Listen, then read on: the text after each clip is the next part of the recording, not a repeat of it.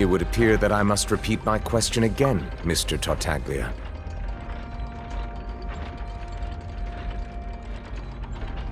Do you accept the charge that you are the true culprit behind the serial disappearances case?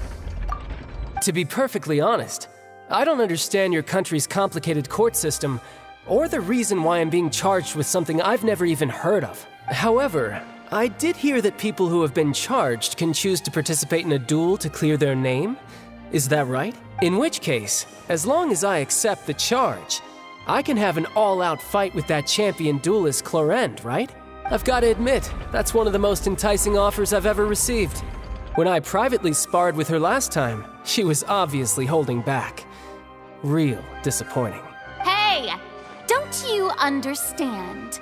You're currently the prime suspect for a major case. This isn't the place for you to be looking for fights. Oh? Sounds like the Hydro Archon wants to lecture me on the ways of the Opera House. Then why don't you duel me too? I'm the kind of student that learns best in the heat of battle. No. That's not what I meant. Alas, it would appear that communication with the defendant is going poorly, and we have made very little progress. In that case, let me explain everything from the very beginning again. The goal of this trial is to determine the culprit behind the serial disappearances case. That case had nothing to do with him. You've got the wrong man. Huh? What's going on? Why is she interjecting again? I told you it couldn't be one of the Fatui Harbingers. Miss Navia, this is the second time you've interrupted the court proceedings. I only tolerated your behavior last time because you were able to provide the court with a key eyewitness. But that was an exception rather than standard court protocol. I can very well charge you with contempt of court for your interjections. Oh, please. Did you ever think I had any respect for this place's pointless theatrics? We can put that discussion aside for now. I'm not here to argue with you. I'm here to charge the true culprit behind the serial disappearances case. And if my charges prove true, then Tartaglia here will be proven innocent by default, correct? Oh, a young lady has charged in and offered to clear my name. How fascinating. Well, I'd gotten half bored to death by all these rules and procedures anyway, so I'll take you up on that offer. So, Your Honor, is there nothing else for me to do now? You may take a seat for now in the audience, but that doesn't mean the suspicions against you have been lifted. Now then, Miss Navia, who is the person you would like to charge instead? That person is...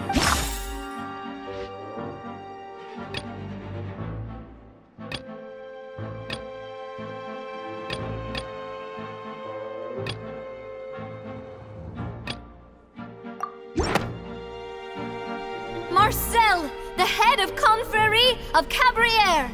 Huh? What confrérie? Never heard of them in my life. I've heard of them, but weren't they Spina di Rosula's sister organization? Oh, is this going to be a friends to enemies type situation? Please let me remind you, Miss Navia, that charging someone is an incredibly serious matter. Committing to the charge also means taking on the legal responsibilities associated with it. And if the charge fails, depending on the circumstances, you may also be charged with the crime of making a false accusation. Knowing this, do you still wish to charge this man? Yes, I do. In that case, I declare the charge to be valid. Miss Navia and attorneys, please take your places on the court. Members of the guards, please contact Mr. Marcel right away so that he may stand trial.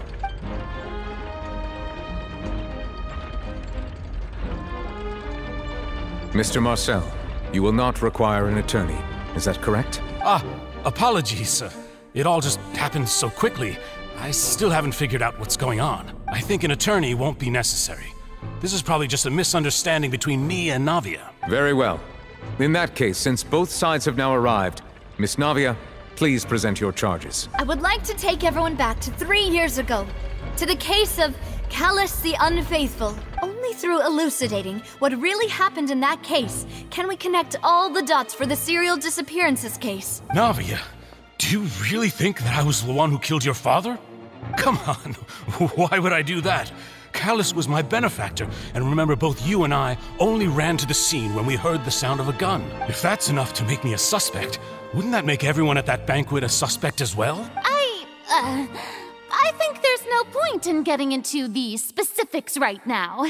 The audience doesn't even have the big picture yet. Even I'm struggling to remember some details of that case. Exactly correct, Your Honor. I must refresh everyone's memory about that case before I can explain my charge and reasoning. I see. In which case, I will recount the findings about that case as originally recorded by Maison Gardiennage.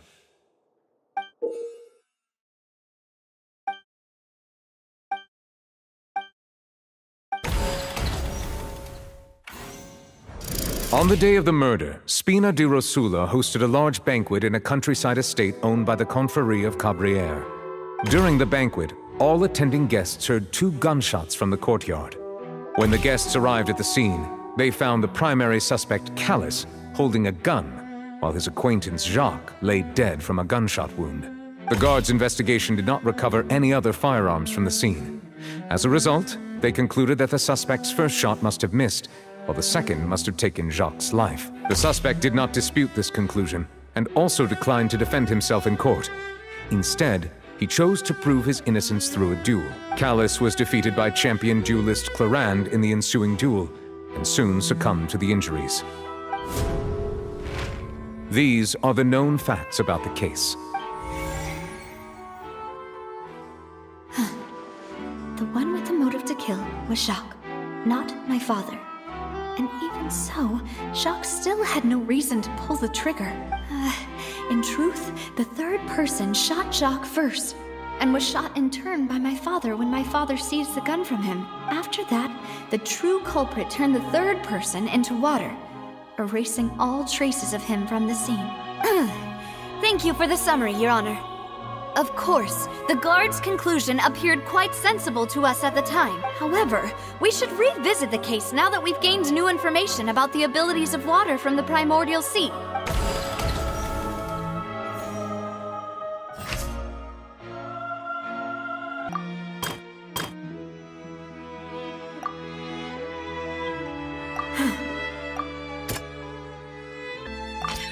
The testimony of the victim's family confirms that Jacques had thoughts of assassinating Callus when he set out for the banquet. However, in the end, he reconsidered, and instead shared everything with Callus, hoping to seek the latter's protection. This assassin first shot Jacques, then turned to shoot Callus, only for Callus to wrestle the gun from him and kill him instead.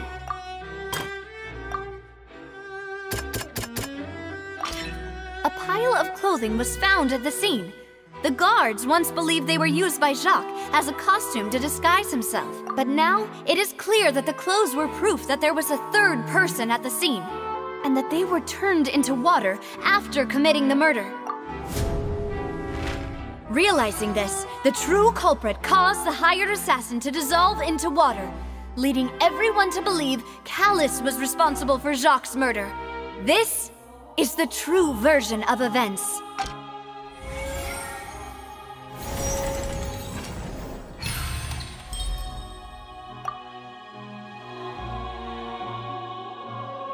So that's what happened. Wait, you're telling me something as dangerous as water from the primordial sea has been used for all these years? What a great theory. It also explains Callus's and Jacques' respective motives. I guess they didn't shoot each other after all.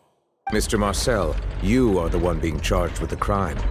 You should provide a rebuttal if you wish to prove your innocence. But I think I agree with everything Navia just said. In fact, there was nothing in her speech that directly implicated me. Then, may I ask some questions? In my opinion, we primarily need to determine 2 things. 1, do you have the evidence to back up your claims? I'm afraid not. At least not at this very moment. Boo! If you don't have any evidence, you should just go home! I may not have the evidence with me, but I know where I could go to collect it. If we look up the deserted clothes against a record of people who went missing around the same time, we should be able to find a match. Considering the serial disappearances case, the guards probably kept careful records of all missing persons from around that time, regardless of age or gender. That makes sense to me. Monsieur Neuvillette, I would consider this to be a reasonable investigative direction. Why do I feel like Farina's acting a little differently today? Maybe she's scared of embarrassing herself again? Alternatively, she's become more diligent after charging an innocent citizen in the last trial. My second question has to do with the ensuing duel. If the truth is indeed as you described, then why didn't Mr. Callis explain himself in court? If he had testified that a person had been dissolved, he could have at least mounted a defense. I've thought about this too, and the answer is actually pretty simple. He felt there were things that were more important to him. The dissolving power of water from the primordial sea is an important secret for the true culprit of the serial disappearances case. My father could have exposed it for all to see, but he chose to take it to the grave. At that time, Spina di Rosula was in dire straits, and his reputation had already been shattered. He had no guarantee that going forward with the truth would allow the culprit to be brought to justice. What was certain, however, was that it would paint a gigantic target on my back. Boss once told me that Demoiselle had already been selected as the next target of the serial disappearances case. What? If the secret had gotten out, the culprit would have fought an all-out war with Espina right there and then. I wouldn't have been the only one in danger. All of us would have stood to lose our lives. Of course, the guards might eventually figure out the truth of the matter and determine that we were in the right. But what good would that do? How can a hollow verdict protect anyone? Had this opera house ever given my father any kind of confidence in its brand of justice, Spina di Rosula would have had no reason to exist. But by staying silent, we retained the ability to deter our opponents and continue the stalemate. I was able to become Spina di Rosula's president, which made me harder to target, as well as giving me more time to grow and learn. And once I have figured out the truth and stepped up to the challenge, I will do what this opera house cannot, and restore my father's truth and honor back to him. So, you mean to say, your father intended to die in the duelist's ring? That's right. Do you have any proof? Of course. All you need is to ask his opponent, Clarand. I don't need your apology, your guilt, or your support from the shadows. You don't have to do anything for my sake. But since he entrusted his will to you, Clarand, you should tell us the truth about his sacrifice. So, during the duel, did you believe that Callis was intending to die? Yes, I did. As a champion duelist, I've fought many battles and taken a countless number of dishonored lives. In my line of work, I've seen all kinds of people give their all for the faintest hope to continue living. Some were determined, others passionate, and some even manic and twisted. Just one look and I can tell if a duelist is hoping to live or if they're looking to die. I hereby swear on my name and honor as a champion duelist that Mr. Callis never intended to leave the ring alive. Since that's your testimony, I have no more questions. It appears there really are good grounds to reopen this case. I concur. However, Miss Navia, you still have not explained the link between your father's case and the serial disappearances case. Right? What she said was fascinating, but kind of beside the point. Wait, weren't they just talking about the serial disappearances case? Of course, Your Honor. The two cases are connected via a matter of timing. In my father's case, the culprit intended to kill both Jacques and Callis.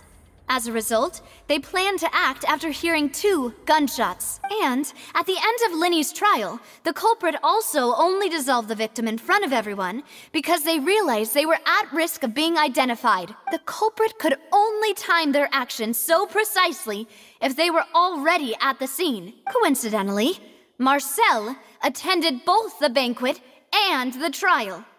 So that's why you suspected me. Even after hearing your reasoning, I still can't help but find it a little preposterous. I'm used to it, though.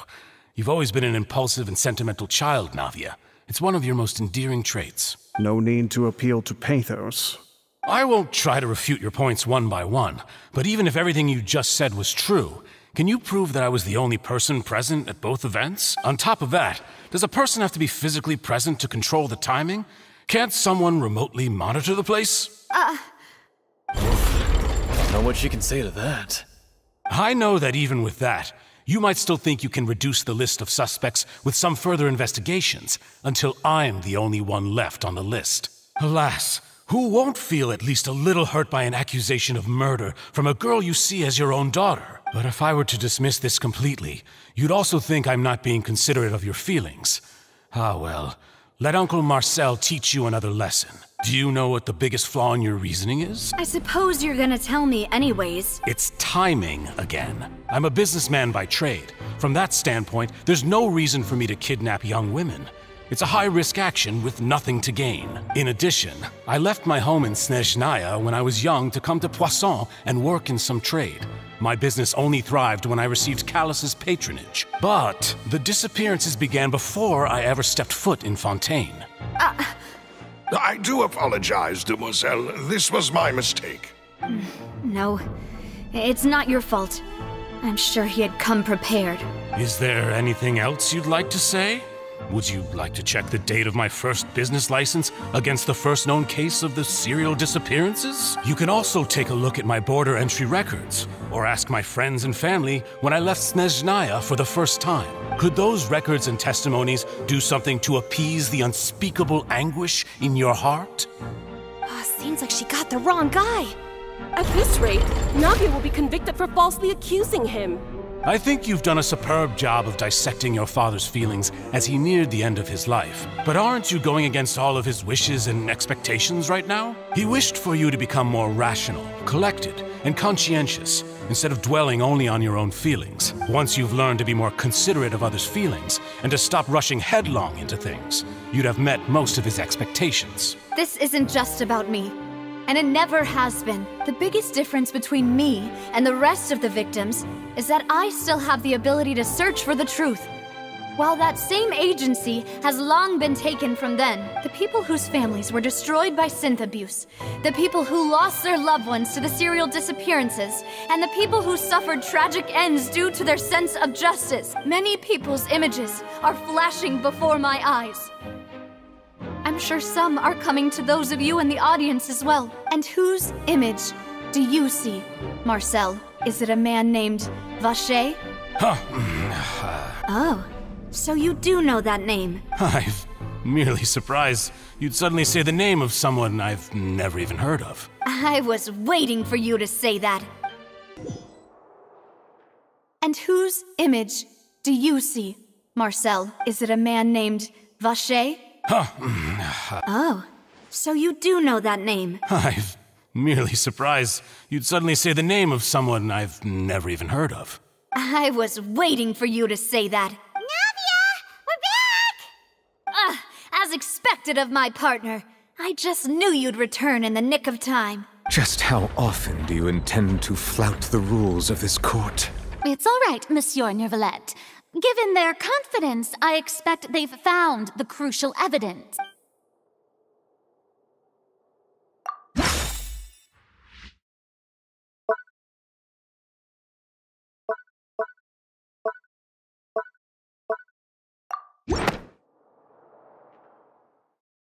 But the truth of it, Marcel, is that you've always been Vacher. Huh? We've investigated your lair and we already know everything! After your lover, Veneer, was dissolved, you kept abducting young women to experiment on the hopes of bringing her back to you! You even created Marcel as a new identity and destroyed all records of your past as Vacher! So that's it. Even the villains in opera performances rarely go that far. And with that, Marcel's motive has now been established. This information regarding your past also dismantles your prior timing defense. Well, Marcel, do you know where you went wrong? You fixated your gaze on the lover that passed away, instead of paying attention to the living people around you. So, you never noticed how we changed, or how we grew as individuals. You also never understood Boss's real expectations for his daughter. Or our determination to see things through. Your determination. Mr. Marcel, please speak up now if you would like to defend yourself. Otherwise, the trial will move on to the next stage. Do you really think I wanted to do any of this? Pay attention to you? What for? Have you ever paid attention to me? Ever empathized with my pain? Ever known how it feels to watch the love of your life dissolve right in front of your eyes? No one helped me. No one even believed me. All those decades ago, even the officers from the Maison Gardiennage were laughing at me. They said there's no way a human being can turn into water. So I must have gone mad from grief. Vignère's death was brushed away by all of you as if it didn't matter at all. Well, now you know, don't you? Ha! Well, it's too late now. All those who were dissolved are gone forever. You only have yourselves to blame. You set up this ornate opera house in pursuit of your so-called justice, your beloved drama, while turning a blind eye to the suffering of the people. Vignère is dead. We promised each other that we would always be together. Wherever she goes, I will follow. But I'm not from this blasted place, so I can't be dissolved, no matter what I do.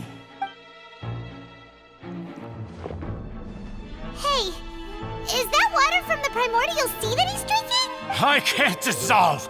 Can't dissolve! Can't dissolve! Do you all see? I can't go, I can't follow. So if I can't go where she is, what choice do I have but to try to bring her back? I did all of that, and in the end, that accursed Callus still got the better of me. I spent my entire life living on pins and needles, only to get stabbed by his idiot daughter at the very end. The suspect is exhibiting signs of mental distress. Guards, please restrain him. Don't touch me! Don't anybody come near me. I still need to save Vignère. I promise. We made a promise. Vignère! Please, Vignère! Don't think badly of me. All I want to do is fulfill our promise. At this point, the verdict of this trial is clear. With Mr. Marcel's conviction, the charges against Mr. Tartaglia no longer have any basis. Fine by me. I was in a bad mood, but after a show like that, I'm actually feeling pretty good. Traveler, please submit all the evidence you have collected to the guards, so that I might review and summarize the truth behind the serial disappearances case. The man now known as Marcel was originally named Vacher and worked as an adventurer with his partner and lover Vignère. During an underwater expedition, Vignère accidentally came into contact with water from the primordial sea and was dissolved in front of Vacher as a result. Vacher learned of the primordial water's existence through the work of others and began to kidnap young women for research, with the goal of discovering a method to restore Vignère back to life. To cover his tracks, he invented the new alias of Marcel and began to operate a business in Poisson. During the course of his research, Vacher discovered that a diluted concoction of water from the primordial sea can induce feelings of euphoria, and began to manufacture and market synth. However, as he accumulated wealth to fund his continued research and expanded the scope, he came into conflict with Spina di Rosula. After exchanging blows with Spina di Rosula for many years, Vacher decided to assassinate their president Callus at a banquet.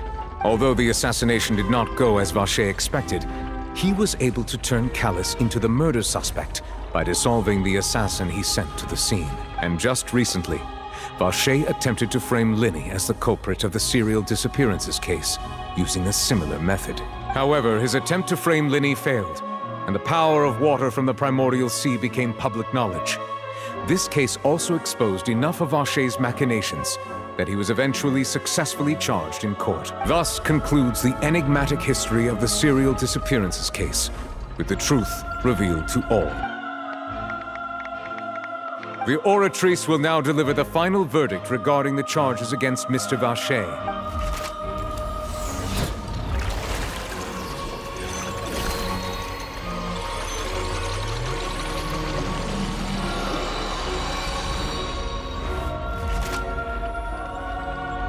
According to the judgment of the Oratrice Mécanique d'Analyse Cardinale, Mr. Vacher is guilty. Guards! Take Vacher away. Good. It's what he deserves. With that, the serial disappearances case is over now. We really just witnessed history. Who would have thought the true culprit would be such a polite and well-spoken guy? Yippee! We helped Navia bring the bad guy to justice! He's hurt so many innocent people and now he's finally getting what he deserves! Huh? Are you okay? Demoiselle, you were absolutely brilliant. The day our late boss had always hoped for has finally come. You can rest easy now, knowing justice has been served. Yeah. It's finally over. It's all thanks to you guys. And my partner. See, Papa? Spina di Rosula's still doing well with me at the helm. Well now, hasn't this been a most delicious piece of drama? The villain has been caught, justice has been served, past wrongs have been righted, and it's a big ol' happy ending. Since it's been such a great show, I'll just let the false accusations against me slide. Either way, I've still got some business to attend to. So, if you'll excuse me... Please wait just one moment, Mr. Tartaglia. What now? None of this has anything to do with me. According to court protocol, since this trial was initiated due to a charge against you, a verdict must also be made regarding the initial charge before the trial can conclude. Oh, come on. Is this really necessary? Haven't you already caught the real criminal? Isn't it time for side characters like me to exit stage left? Please respect the laws of Fontaine. This has always been the rule. All right, but this sure is a lot of hassle. All I need to do is stand over there, right? Let's just get this over with. Through evidence presented in the public trial that was just held, it has been established that Mr. Tartaglia has no direct connection to the serial disappearances case. The guilty party has been identified, and thus it is logical to suppose Mr. Tartaglia is innocent of the charges. We now turn to the Oratrice Mécanique d'Analyse Cardinale to render the final verdict on the charges. According to the judgment of the Oratrice Mécanique d'Analyse Cardinale, Mr. Tartaglia is guilty. What? Hey! That's not funny! Didn't you just say I'm supposed to be innocent? What's with this verdict? Is your justice machine malfunctioning? Huh?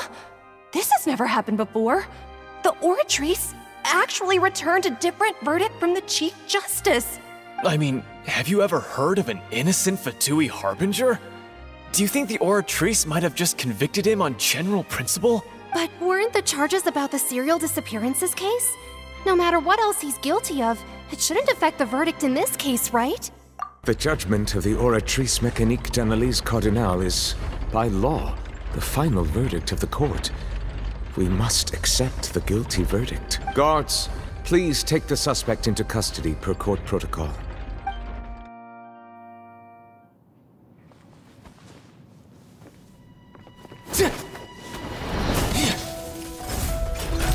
So this is how justice is done in Fontaine. What a joke. You've got your rules. Well, I've got mine too!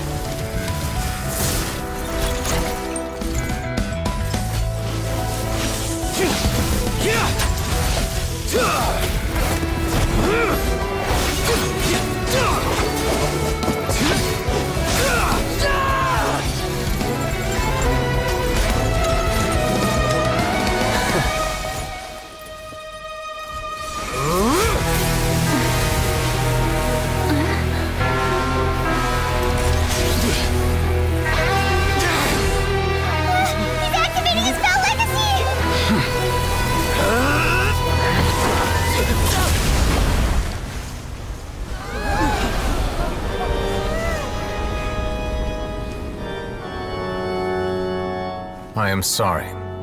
If you have been wronged, we will find the truth. But the rules of the court must be upheld.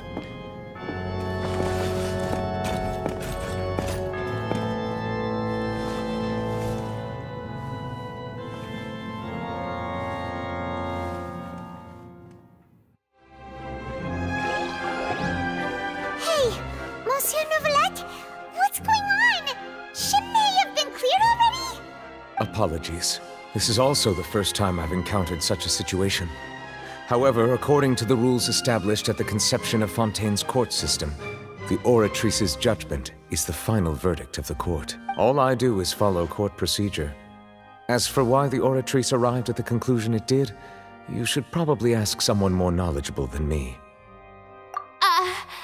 Why are you looking at me? I had nothing to do with it! I don't know what happened there either! Hey, stop staring at me! What does Lady Farina mean by that? She says she has no idea either, but that's impossible. Didn't she create the oratrice herself? Yeah, so are the verdicts reliable or not? Can results like this really be called justice? My dearest citizens, did you really think we'd allow an incorrect verdict to be handed out in this court? Did you really believe that the judgment could be mistaken or be the result of some sort of random mishap? Don't tell me. You thought even I had been blindsided by the oratrice's result. But the way she looked just now, it was pretty obvious she had no idea what was going on. However, given the state of things, I shall give you an explanation. Everything that just took place, including my supposed shock and bafflement, was a part of an elaborate performance, with every action meant to stir up drama and excitement. And, of course, for every performance there is a script. Everything has unfolded exactly as I expected from the very beginning. As the embodiment of the very concept of justice, the oratrice shall never render an arbitrary judgment! If you thought Childe had nothing to do with the serial disappearances case, it is only because you've been blinded by the superficial appearance of innocence. Everything he's done, not to mention the danger he poses, are beyond ordinary comprehension and completely unforgivable! All shall be revealed in time. You will come to understand my noble intentions, as well as the absolute correctness of the oratrice's verdict. Now, having said that, although I hate to leave things hanging in suspense, it is now time for this performance to end. As the lead actress, I shall be the first to take my leave. Toodaloo! So she chose to make her escape after all, did she? So you're saying we shouldn't put much stock into what she just said? She probably just put on that performance to save face. As for the truth, it's unlikely that she actually has any idea. However, please be assured that I will continue to investigate this case in a personal capacity. Just as I promised, if the judgment has been incorrect, we will do our utmost to clear his name. All right. Even though we feel pretty badly for him, we'll take your word for it for now. After all, he's done plenty of bad stuff, so he should have known he'd go to prison someday, right?